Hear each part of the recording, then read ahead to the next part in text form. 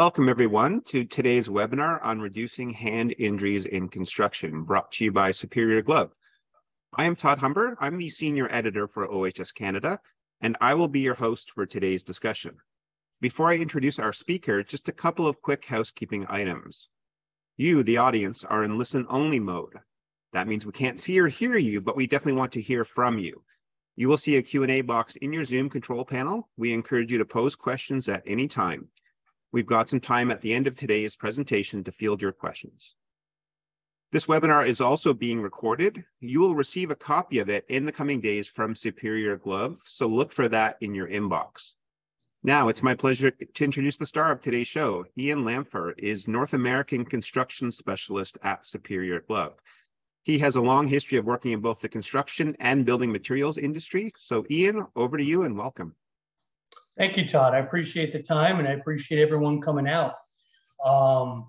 Appreciate you guys joining us today. So during our discussion, we're going to discuss how we work and how we are working with contractors to improve the safety culture within the construction industry. Our discussion today applies to the construction industry, but keep in mind it can be applicable for any industry that has a prime or general contractor scenario, as well as a trade partner or subcontractor situation. There's always ways to work together to figure things out and to work effectively together. But as Todd said, just to give you a little brief background, I spent 10 years in the construction industry working in building materials. So I was involved in everything from design development phase to writing specifications, running pre-construction meetings, pre-bid meetings, to essentially project managing building envelope projects from conception to handoff to the owner and completion.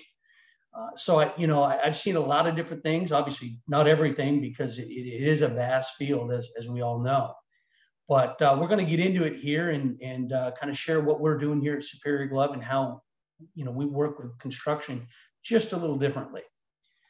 Before we do that, though, I want to get into the main part of the presentation. I wanted to give you kind of a brief overview of Superior Glove and what it is we do. If you don't already know us, you probably guessed from our name that we manufacture gloves. We've been doing this for over 100 years, since 1910. And Tony and Joe Gang, who are pictured here, are brothers whose dad bought Superior Glove back in 1961.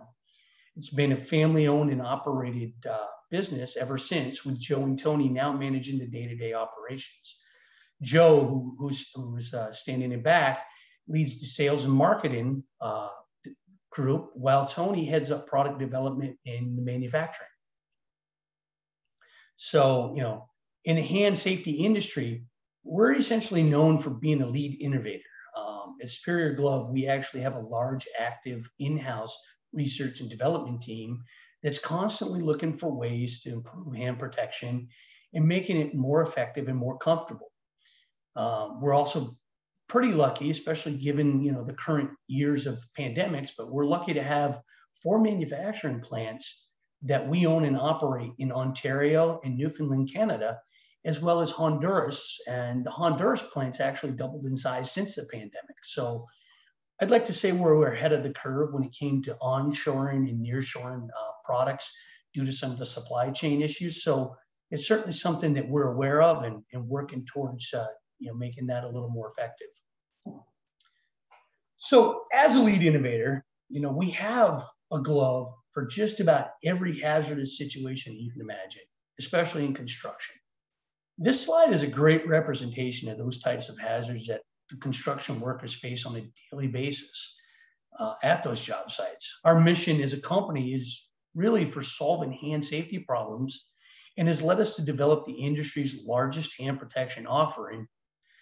With that being, we develop 40 to 50 new products a year and try and fill the gaps in the marketplace that we find.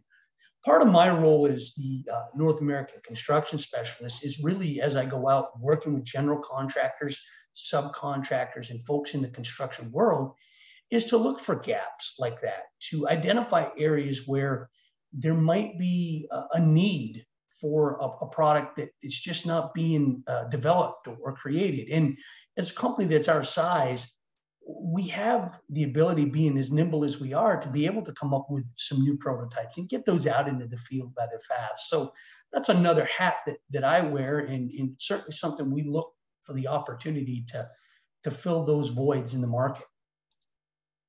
So, however, before I want to get going into this, I'd like to kind of take a look at,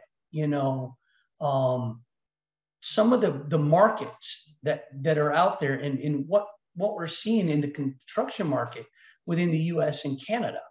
Here's some pretty interesting statistics out there that you might not be aware of. In Canadian construction, Canadian construction employs 1.4 million people. And what we're seeing is that represents 7.1% of the population of Canada. That's a pretty big percentage. And it generates $141 billion in annual revenue with, sadly, though we're seeing 900 construction worker deaths just in 2019 alone. That's according to some statistics I got from keyinbridges.com. In 2018, there were 7,915 lost claims in the construction industry.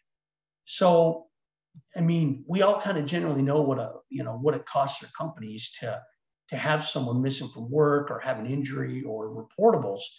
You multiply that by a few $1,000s in per injury, that adds up to some substantial numbers. I think the last count was almost $24 million just in injuries, just at a $3,000 claim. In the US construction market, you see some pretty big statistical data on that. We have 745,000 construction employers or contractors with 7.6 million workers in construction. But this statistic really kind of bothered me when I realized that 1 in 5 work-related deaths, 20% of US work-related deaths occurred in the construction industry. And that comes from bigrents.com. That was kind of a real staggering stat. And each year, 1.1% of construction workers suffers an injury serious enough to miss work. So that's about 84,000 workers a year missing work because of a serious injury. And here's a stat that I actually confirmed with a lot of the different partners that I work with, is that they all kind of agreed that this is pretty on track. But more than 25% of construction workers have indicated that they failed to report an injury. So if you add that to the already 84,000 workers missing work with injuries, that's a pretty large number. And in 2020 there were 174,100 cases of injuries in the workplace, and they cost an excess of $170 billion a year with all those industries. So on average, as I've talked to companies out there, they spend about 3.6% of their budget on injuries, but they're only spending 2.6% on safety training, which I think that statistic alone highlights a big problem that we're facing. So given some of those big picture injury statistics we just looked at, I think what we need to do is take a look at some of the obstacles that we're facing causing this. Why are we not protecting our hands? And that's a great question to ask. Sorry about that. Skipped ahead here. So part of that is the physical barriers. They're not comfortable. They're not able to perform the tasks with the gloves that they have, either poor sizing or the wrong glove. Some availability barriers out there, rather. Cost to employers that, obviously that comes up, but the inconvenience. I can tell you on job sites I've been on, you see workers that they're missing a glove or they're missing their gloves, and, I laid them down somewhere. I can't find them. Well, why don't you have a new pair? I got to wait for my supervisor to go to the Connex box, which is on the other side of the project. So he has to take a four-wheeler or a little side-by-side over to get that stuff, but he's tied up in a meeting. So this worker's got to work for close to 2 to 3 hours, maybe, without any type of protection whatsoever. That type of exposure we're coming up with all sorts of reasons not to. We need to start looking at reasons too. And I think one of the things that we can all agree on is that we're facing a shortage of skilled trades labor in the industry. And if we do not protect them properly, those new people coming in, how long are we going to keep those new people? The more I go around and I talk to the construction folks, the safety construction folks out there, it generally is you newer workers or your apprentices. First few years on the job just generally have a higher rate of injury. And if we're not protecting them properly, how long are they going to stay? More importantly, they're not going to bring friends into it. They're not going to recommend that somebody goes into that trade. So we really need to work at trying to protect our people better and keep those injuries down, because it really is how we keep our workforce and it's how we grow our workforce. And it's really not about changing what they wear, but it's about changing the culture and creating one where it's a safety-centric culture. That culture shift starts at the top, and it's the responsibility of the general contractors out there, those prime contractors, to set the tone and bring that education and knowledge that they've gained down to their subcontractors, their trade partners. So we talk about culture. In order to change that culture, we first need to take a look at how we've traditionally procured our safety products and maybe why that culture has failed us. And this short-sightedness might actually be counterproductive to our goals in achieving our goals in safety. So in this slide, you can see the shortfalls of the way that we've traditionally procured PPE. This approach leads to a cost-focused approach rather than a hazard-centric or application-centric approach. We as manufacturers and distributors, essentially, we've been taught to sell to the industry the way that they've wanted us to. So as you see here, you got a distributor rep or a manufacturer rep, and they visit a job site, they get brought in for some reason, and they connect with a foreman or a trade supervisor who says, hey, listen, you got a glove that's costs less than this, that works better, that holy grail of a glove or a piece of PPE. So essentially what we end up doing is we end up quoting or sending in samples on a crossover without actually even looking at the application. We're not even sure if it's the right glove that they're using to begin with, but we're crossing in our glove for a glove that they're using without even knowing if that's even the right one. So let's say that rep sells a few dozen gloves and then, eventually starts to meet with some of the safety people on site. They start to build rapport with that safety supervisor and start to build that relationship. But before that even gets any further and starts to really make an effect change with the culture, that job ends, or that safety super moves to a new job site out of the territory. So essentially what we're doing is we're starting this repetitive cycle over and over again. And in the end, we have to ask ourselves, are we really affecting change with that approach? Or are we really influencing the culture from that perspective? And I think it's easy to say no. So let's look at what we know already. We have to, and when we ask ourselves why we're still seeing the trends, in injury reduction, that we are, we know now more than ever, gloves are being worn in construction. I see that as I go out there, and they're being worn by all different trades. And I can assure you, as a manufacturer, technologies are constantly improving to make gloves more dexterous, more durable, more features and benefits like touchscreen compatibility, waterproof, impact protection. So those technologies are improving, yet we don't see that same trend in the decrease of injuries. And why is that? I think really what it comes down to is, we all know the definition of insanity is when we start to do the same things over and over again, expecting a different result. And we seem to be doing that. Our procurement habits are based on price rather than based on hazard focus or application focus. So essentially, we're selling to that construction market the exact way that they've programmed us to do that. And what we are doing at Superior Glove is we took a step back and we said, we need to think outside the box. we need to have a different approach if we're going to truly affect change from a cultural standpoint in safety within construction.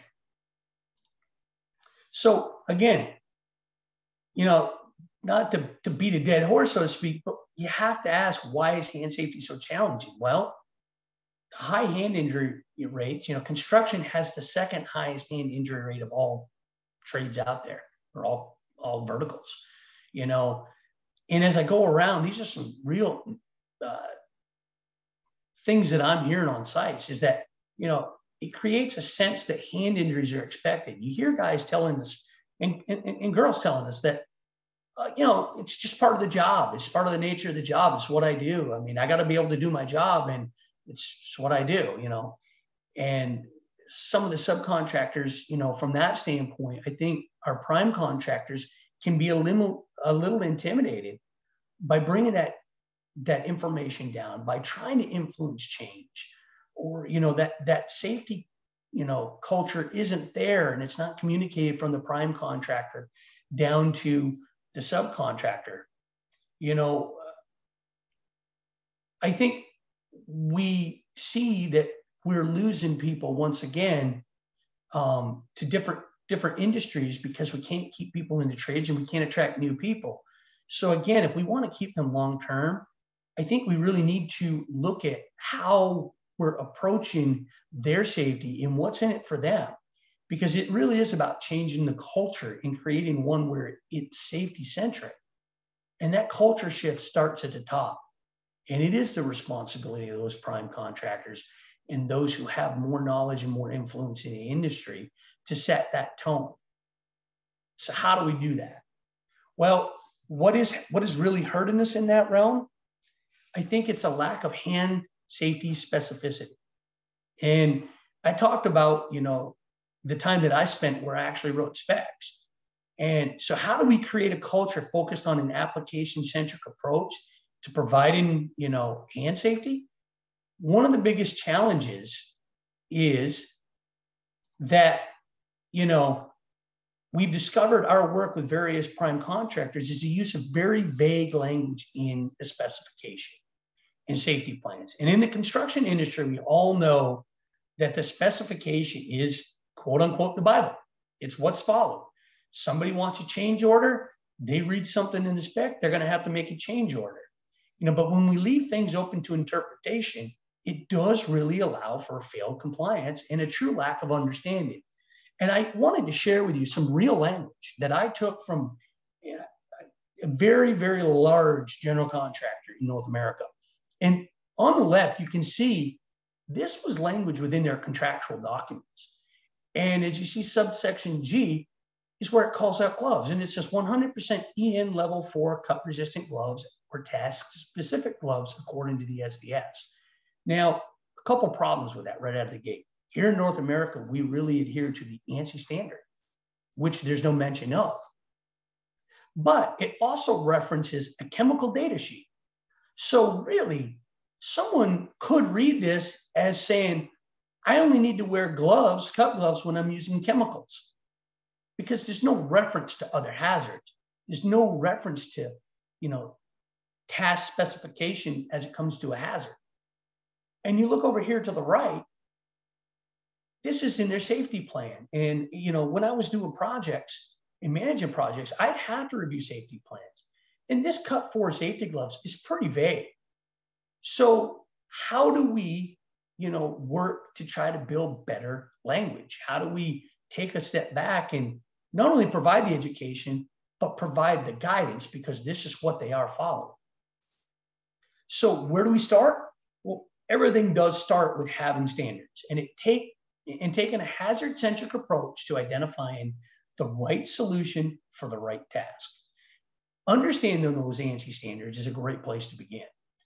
And this is, some of the performance standards that we talk about. One of the things we're going to provide you is a guide. After this, it will be sent out to you, as we'd said in the beginning, that you're going to get a guide that's going to help you to understand ANSI cut standards, impact standard, abrasion, puncture, heat, all of the different hazards and tasks that you guys are dealing with, this is a great place to begin. And what's good about it is it's great for safety team trainings. It's great for toolbox talks and really overall understanding to kind of start the foundation to build a safety plan or a safety program within your company. But where did that philosophy begin? Well, philosophy and our approach really began, with this. While we know there's no shortage of gloves on the market, workers are still getting injured. Just randomly using an ANSI standard is, without doing trials, without, trying to match up hazards, it's not really always enough. In fact, sometimes it can be a little counterproductive. So if you're throwing gloves at a problem without taking a deeper dive, it really isn't always the answer. And so, as surprising as this may sound for a company that manufactures gloves like we do, we really don't see PPE as a silver bullet solution for reducing hand injuries. In fact, Joe Gang, he's pictured here, one of our owners, wrote a book to drive this point home because he saw so many companies struggling to reduce injuries despite the plentiful amount of PPE out there. The book isn't really about PPE. Instead, it focuses on practical ways that real safety managers have reduced hand injuries at their companies by 50 or even he's seen up to 90%. So it provides practical ways to get workers to willingly change their behavior and shift their culture. And it's based on things real safety managers have had success in implementing. So we do see the challenges. It's about really more than just wearing the gloves. It's about the culture. It's about motivation. It's about leadership and wearing the right glove for the right task. And I think you're going to hear as we talk more in this presentation, it is about creating a culture, where everyone can feel safe and everyone is empowered to make safe decisions and safe choices.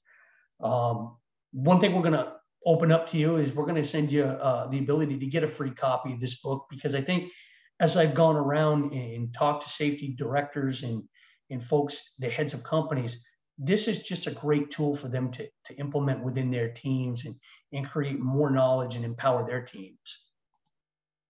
So what's our approach and our philosophy? Well, to those safety managers out there, they're going to be pretty familiar with this approach, and it's called the hierarchy of safety controls. And what we're taught is to go from the top down, as you can see.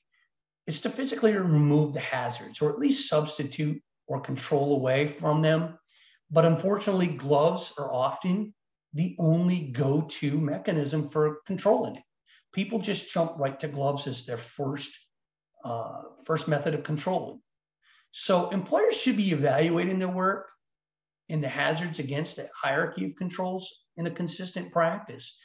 And as a manufacturer of PPE, we obviously love to sell gloves, but we understand that, again, it's not the silver bullet. I think one thing that I can share with you, I have a real world experience where this had happened on a major construction site for a pretty famous IT or a pretty famous company out there that is developing data centers around the globe. So I was on this data center, and this company was installing, they had these huge fans that were just monstrous, that were intake fans to keep everything cool. And on that had these metal strips of metal that had to be cleaned on a regular basis, so that not only during the construction phase, but they were going to turn it over to the owner, and it was going to be preventative maintenance part of theirs to keep these things clean on a daily basis, so you didn't intake dust and particles and everything like that. But on these, at the base of them, were these strips of metal, and you could obviously see with the naked eye burrs and different things of that, where people were getting their hands caught, punctures, and different things of that nature. So as we're assessing the site, doing an audit and going through everything, I bring it to their attention and say, hey, is this something that you guys fabricate on site, or do you bring it in from a manufacturer? And they said, this is something we bring in. And I asked, well, what are the chances of you, grinding this down, or maybe even the person who supplies it deburring this and grinding that down? And they said, that's a great idea. Let me reach out to the manufacturer. So a week later, I got a call from the director of safety who I was with. And he said, "You're never going to believe this." He goes, "I called that company and I said, hey, listen, those strips of metal that we're buying for the fans and things of that nature, what are the chances of you guys just grinding those down for us, and is that something you guys even do?" Their response was, "Well, yeah, we do that for anyone who just asks." And the safety manager said, "Well, what's that going to cost us?" And the reply was, "Nothing. You just got to ask." So there again lies a great example of, are we asking the right questions? Are we, are there ways for us to reduce and eliminate physical hazards before they become that, just by asking the right questions? So by doing this, what we're doing is we're seeing fewer and less severe injuries. We're lowering the injury costs, lowering PPE costs. You're getting more productive workers and the ability to use lighter duty gloves that are less inhibited. But more importantly, I think you're getting better morale. And, as you go out there and you talk to workers, if they feel they're being looked after, they feel that they're going to a safe environment and somebody has got their back, they're going to be happy to show up to work every day. So from the book, we were able to devise an assessment tool. And it takes this application-centric approach and sticks to the principles and philosophies of the book. Sometimes an outside perspective can validate views and messages more effectively. To further validate that, that approach, we were able to partner with some pretty large prime contractor construction companies to, take a consultative approach and devise a tool that can be used throughout construction. So through that, the construction hand safety guide was devised using a one-on-one meeting with hand safety specialists. And, the recommendations are based on real operations data from the industry, not safety opinions. We wanted to tighten our bind with the trades by showing them that we also had a lot to learn. So utilizing a tool that we created called the HSP Hand Safety Program, we offer that same support and help our partners understand their current gloves and how the current gloves are being utilized. And, if those recommendations match the hazard, we go down, we work not only meeting with the safety folks, gathering that data, analyzing that data, but we went down in through trials and through feedback from the actual folks doing the task, getting feedback from them. We were able to gather that data and come up with recommendations.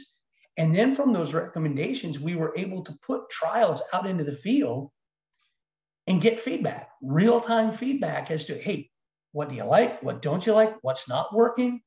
And really gather that data and have a comprehensive approach to it. We partnered with many industry leaders, and this approach has become a true partnership in evolving their safety culture as we gather essential information and data about their current culture. Our partners have ranged from companies like Gilbane, Leadcore, Turner Construction, DPR Construction, and the list goes on.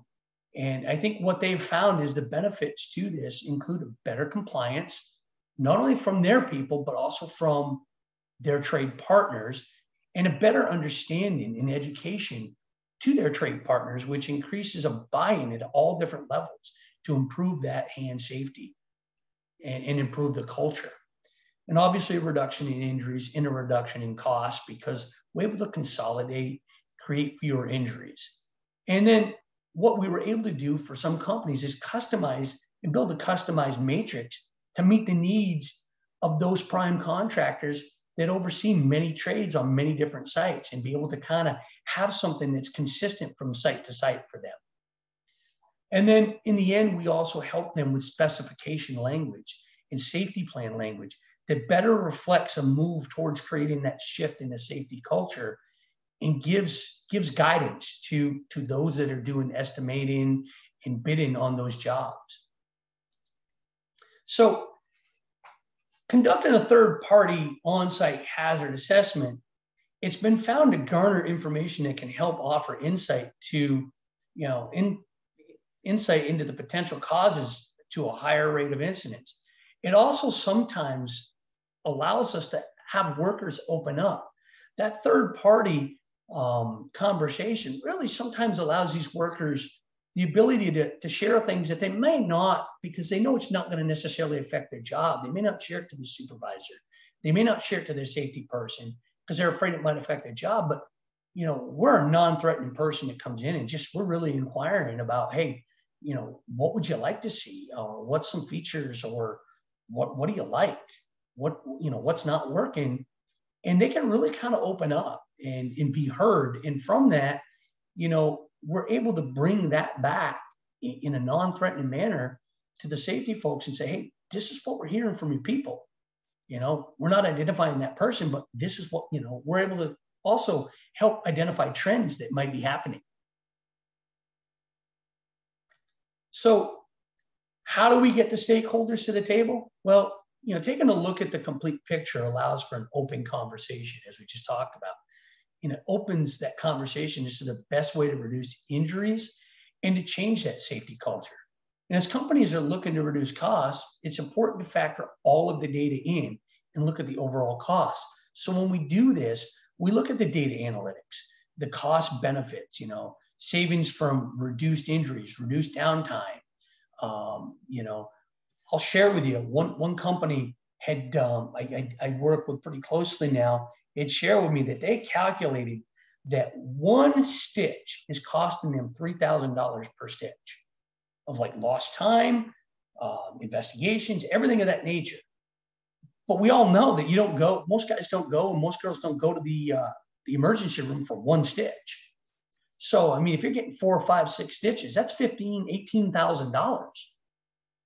And I think that buys a lot of gloves, and it buys a lot of the right types of solutions if you can identify them. So it's important that, you know, I think looking at the overall picture rather than a unit cost, we're able to really kind of paint a broad picture and say, hey, you know, I can tell you one company shared with me over the last 5 years, just one of their divisions was spending $1.4 million just in hand injuries alone over 5 years. And they have 8 divisions. So doing the math, you can see that, you know, the right approach can not only send people home safer, reduce injuries, but it really can make an impact where it's seen from the folks in the bean counter world. So what have we, you know, what we've learned along with our contractor partners during this approach is that the cost of hand injuries, while we understand that the cost of hand injuries can be somewhat subjective, it was important to attempt to quantify them. Some folks weren't even quantifying that. So what we're trying to do is help them with this, is to quantify, you know, not only what, you know, the workers' cost was to the employer, but for the prime contractor. We included injury time, first aid equipment, investigation time. You know, knowing this also helps tackle, you know, what's the cost of the first aid, you know, the cost of medical aid. Like I said, you know, we've seen that the true cost of a stitch can be upwards of $3,000 to $4,000 per stitch. So, you know, we really do want to take a look at all aspects of that, not just throwing gloves at a problem, but really look at, you know, what are we doing, what's not working, and let's fix what's not working.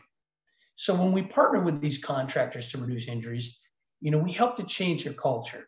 And what we were able to do was put together this construction hand safety guide.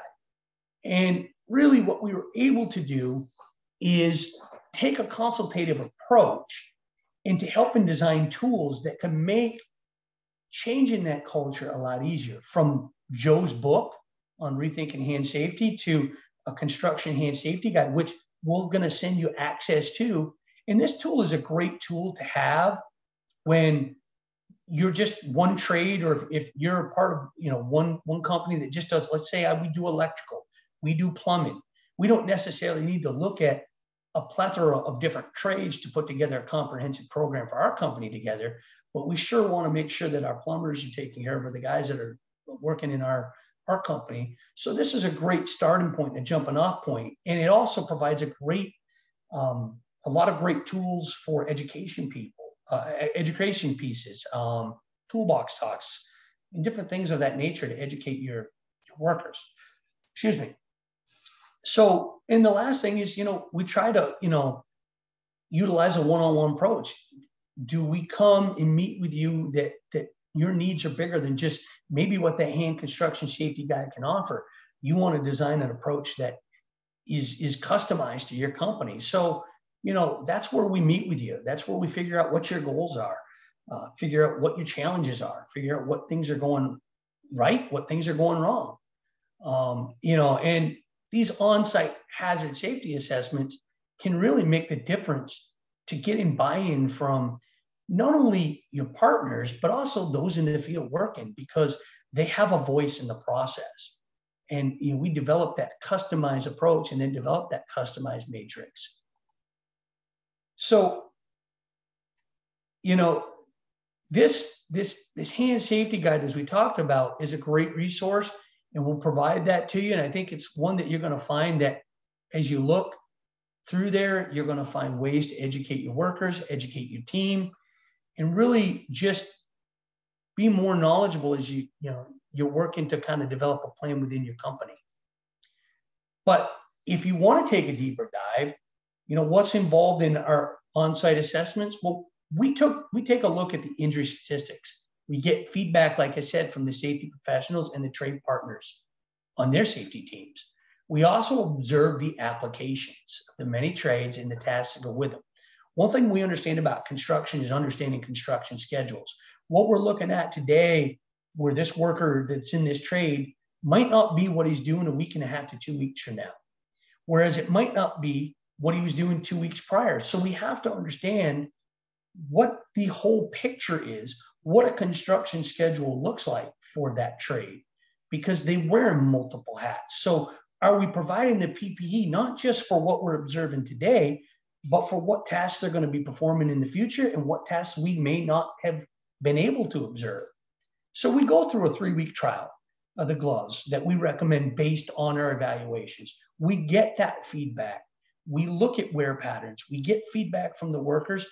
And really what we do is get a comprehensive snapshot of what might be best in all situations for them. And that's an approach that we develop as a third party come in at no cost to the prime contractor, but it really does help them to develop a customized approach and then help to build from that a customized matrix for that. And everything does follow, our hierarchy of safety controls. That philosophy is where we develop everything. As I pointed out before, where we find instances where we can look at, different areas to reduce potential hazards, we do that.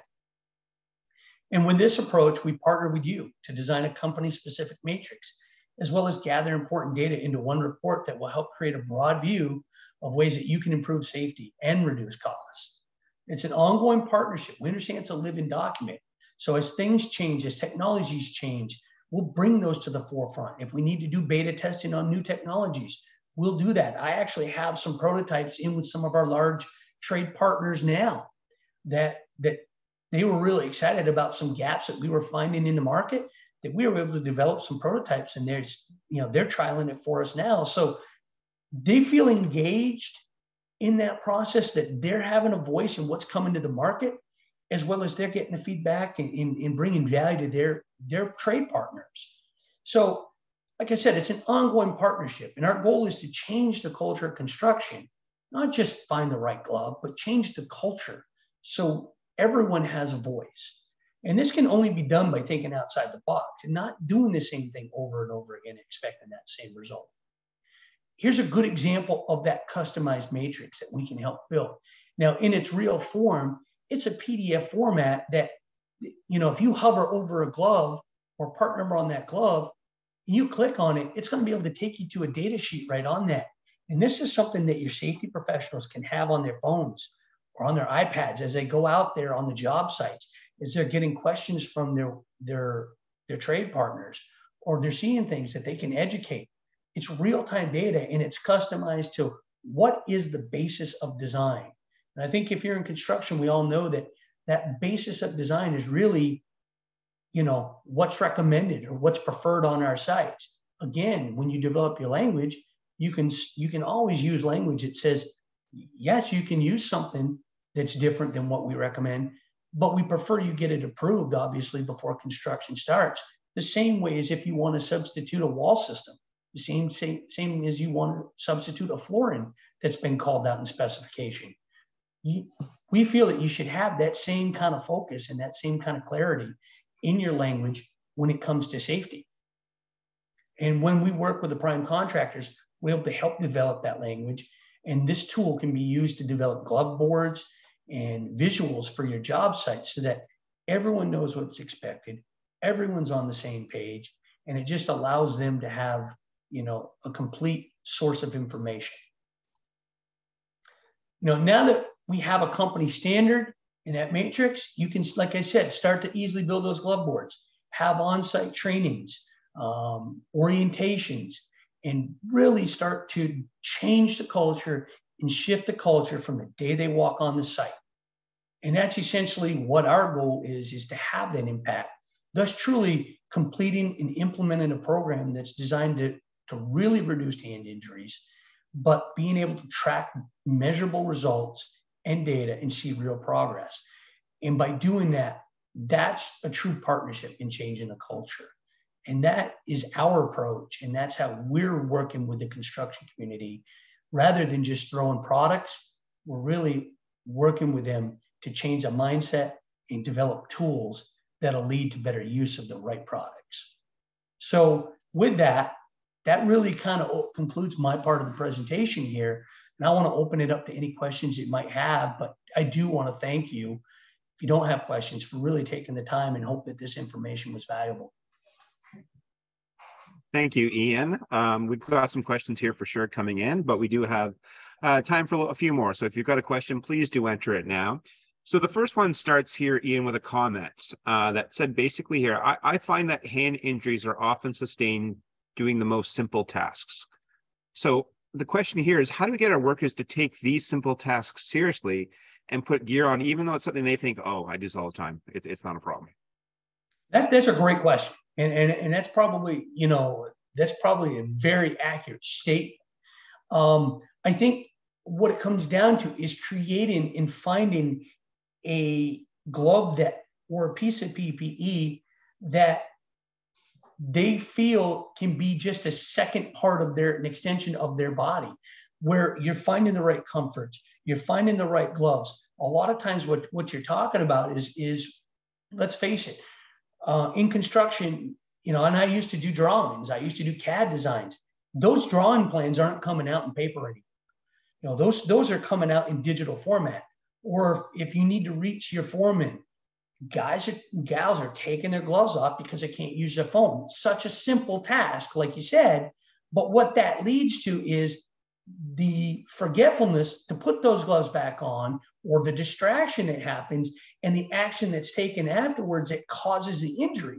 So if we can create an environment where the minute they step foot on that site, you know, whether it be visual reminders or nudges and things of that nature, where it just becomes a second nature to them, that, you know, it's like they know they got to tie their shoes when they walk on a job site because we're trained. It's something that's ingrained into us. So I think it does come down to that culture, but I think it's finding through trial, through evaluations, the right type of PPE that is going to make that worker feel so comfortable that they don't even notice that it's even on their body.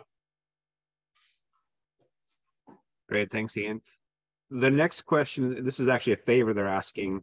You had a QR code up on a slide earlier that linked to the construction hand safety guide. Is there any chance you can show that again? I do believe everyone's going to get a copy of that. Yep, everyone is going to get access to a copy of the book. Everyone's going to get access to that construction hand safety guide in digital format. And they're going to get, obviously, this video and anything that we talk about. And the ANSI guide that we talked about early on, the ANSI guide to all the standards for ANSI, which it's a great tool that I've used for years. So you're going to get all the access to that, and obviously access to any questions you might have after the fact to reach out to myself with my information as well.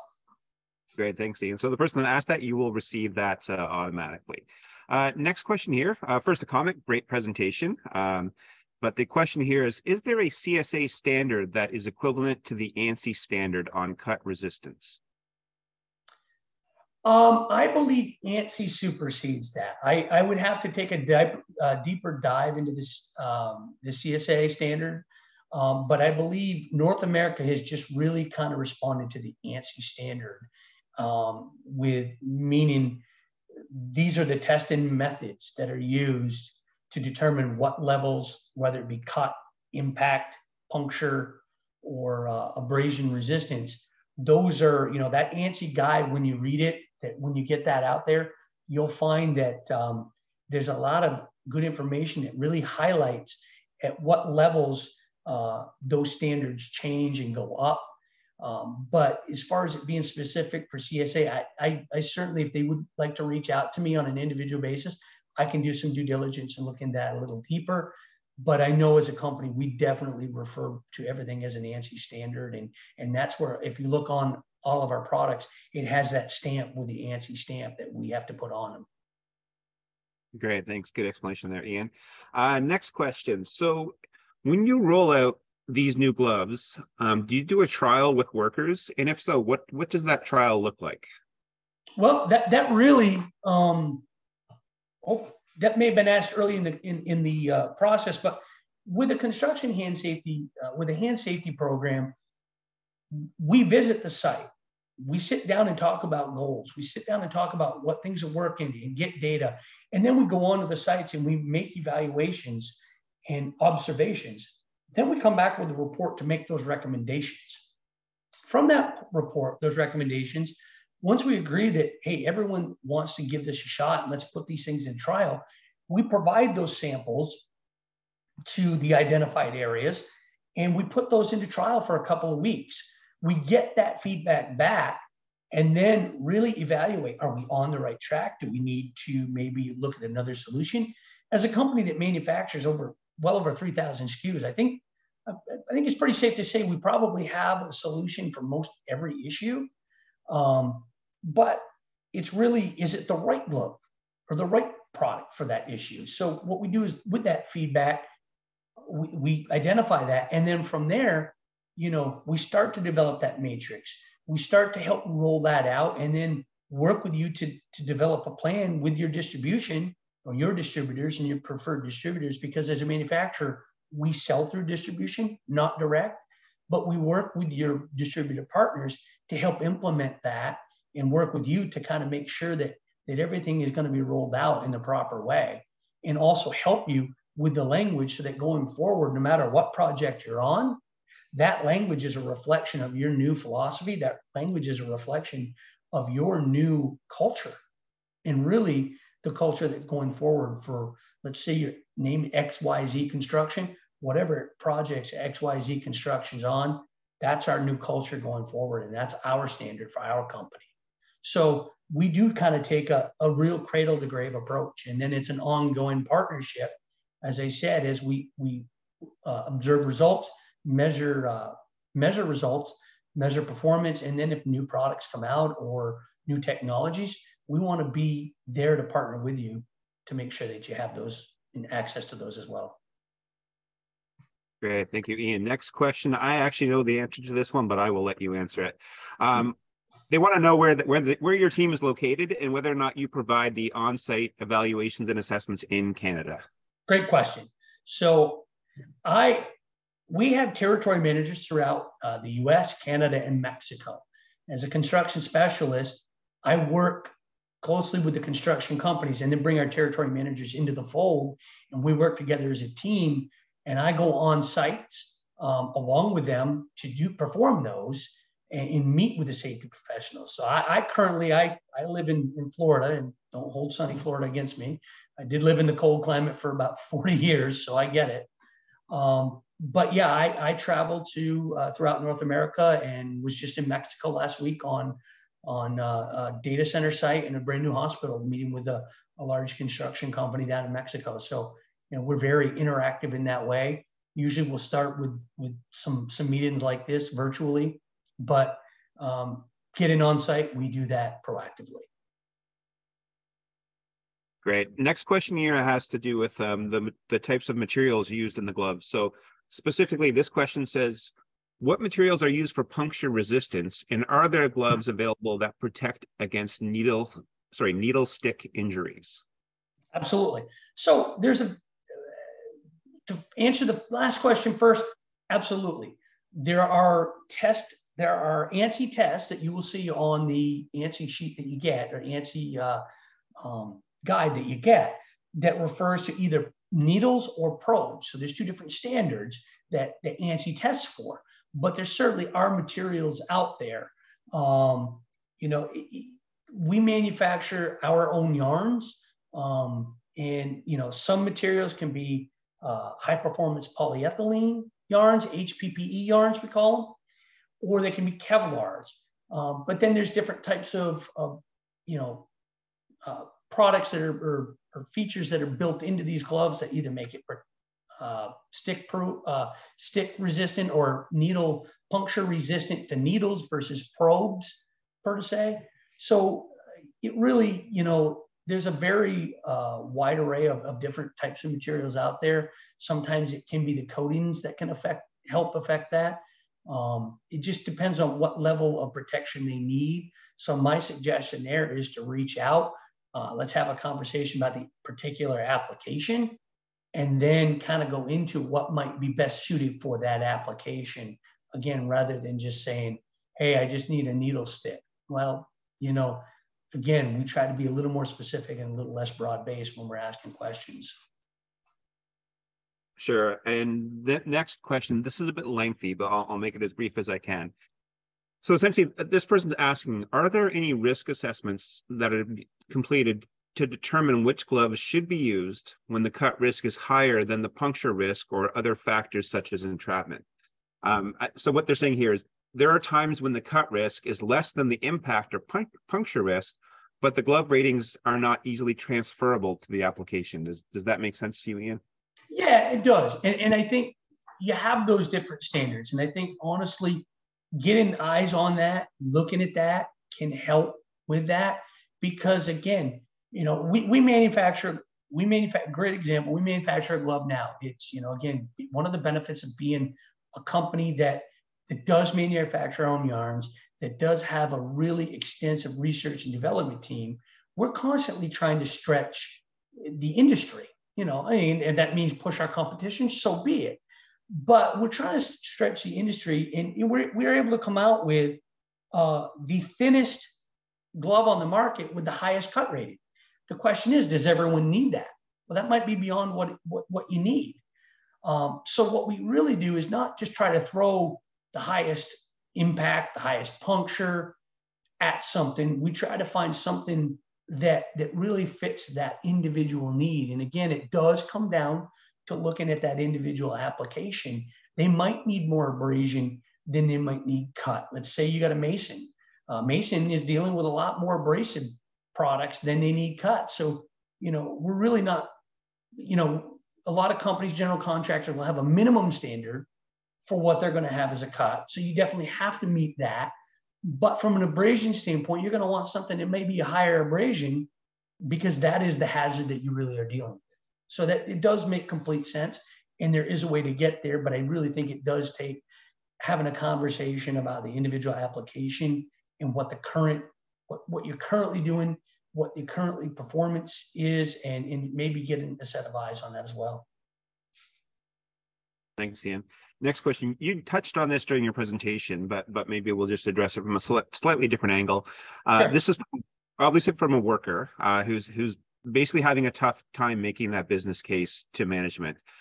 He said here that at his organization, the focus is on cost and nothing else, and not the real protection that the product offers. So how can workers convince management to take advantage of product advancements that protect better but might cost a little bit more? Well, it's like anything. When you engineer things, the engineering of it's going to cost you more, and I get that. I think the best thing to do is to start to gather the data.